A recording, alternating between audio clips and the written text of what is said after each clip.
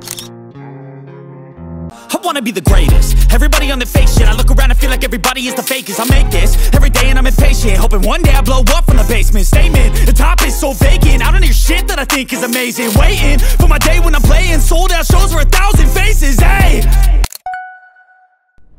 To start, I've already imported the clip and audio into my timeline. Let's begin by creating a new adjustment layer, which I'll name Transform. Simply drag and drop it onto the timeline. Next, zoom in on the timeline to get a clear view of the audio waveform. We'll detect where the bass rises. Click on the audio and press the M key to add markers at those points, indicating where the bass increases. Now position the adjustment layer exactly at the location of the first marker. Go to the Effects panel and search for the Transform effect. Double-click to apply it. Then head over to the Effect Controls panel. Under the Transform section, click on the stopwatch icon next to Position, Scale, and Rotation to create initial keyframes. Move a few frames forward and add another keyframe by adjusting the values of these three parameters. Repeat this process to create multiple shake effects.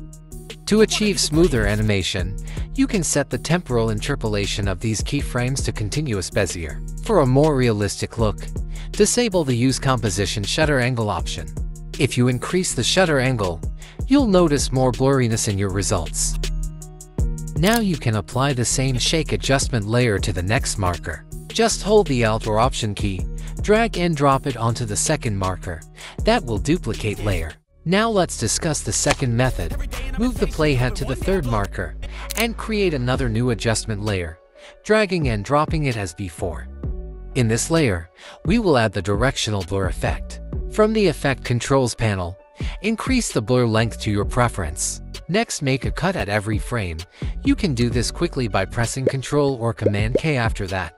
Delete every second frame.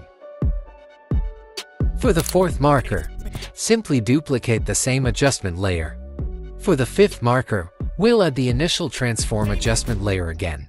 Looking at the final result, I noticed some borders around the clip.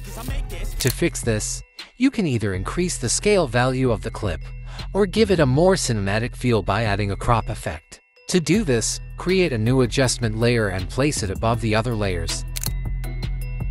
Then apply the crop effect. From the Controls panel, set the top and bottom crop values to 12%, and this is what you will end up with. I wanna be the greatest. Everybody on the fake shit. I look around and feel like everybody is the fakest. I make this every day and I'm impatient, hoping one day I blow up from the basement. Statement, the top is so vacant. I don't hear shit that I think is amazing. Waiting for my day when I'm